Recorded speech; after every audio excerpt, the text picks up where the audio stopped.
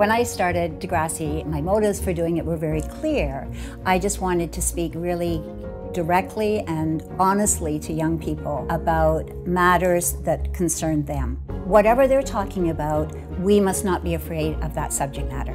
Our giving has been very much centered around education. MusiCounts and music education, of course. We just strongly believe that in the youth of today that we can do our little bit to help them prepare for what's coming on, to be better students and then better citizens. And it's very important to Stephen and I that we 100% love and believe in the causes we support, like we do MusiCounts. Linda and Stephen are such an inspiration to so many people, especially the entire MusiCounts community.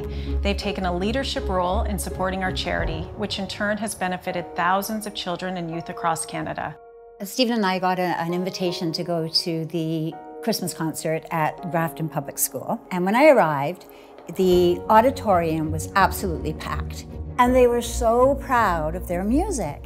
I stood with the principals and I said to her, look at your community. They love you. They love this school. It must be great that you get to do this, every year.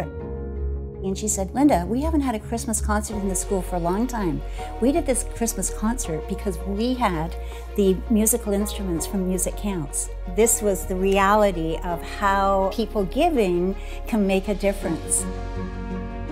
About a year ago, we had a little gathering here in our home, and then Bob Ezrin got up and said, well, tonight we want to help fund 12 different schools at $10,000 apiece. And Linda and Stephen have said, we'll match it. And he sort of joked about, we want to drive Linda and Stephen into bankruptcy as we do this. We didn't just raise $60,000, it was over $250,000 that night that went to MusiCounts. What a joy for us to be part of such an incredible musical evening.